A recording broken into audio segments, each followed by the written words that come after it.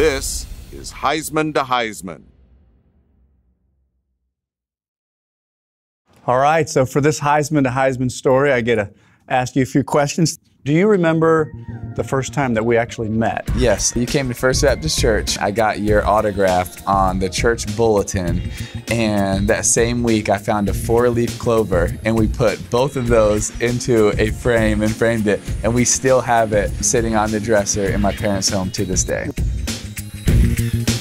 You were a Gator fan growing up, and then to win 2 national titles? I was a Gator fan from honestly some of my first memories were watching Florida football, watching you, watching the amazing offenses that y'all had.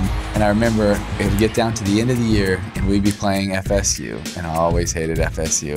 And if we'd lose to FSU, I would beg my parents, please do not make me go to church tomorrow because I can't handle it. I cannot handle it.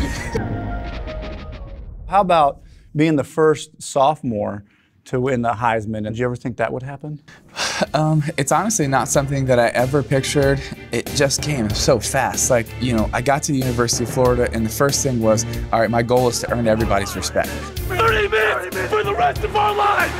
And then leading in my sophomore year where I'm going to be the starter, it's going to have an opportunity to lead the team. We're going to hit somebody, and we're taking downfield for a touchdown. I guarantee you that.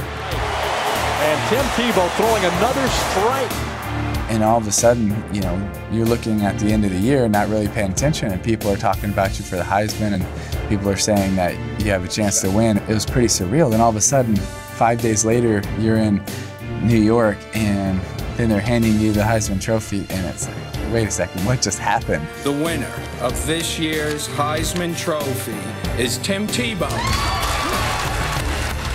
Can you think of a time that may have been that season where this was a Heisman moment? My first time to start against FSU, and I can't stand them. And I was looking forward to this game. I think it was the 3rd play of the game, and one of their linebackers runs up to me and spits in my face. Whoa. And the next play was 3rd and 16. We got the first down. We drove right down the field. We scored, got the ball back, drove right down the field. I stiff-armed someone to score, and as I was pushing him in the end zone, another guy's helmet came and hit me in the hand, broke my hand, and I could care less. Let's go! Let's go!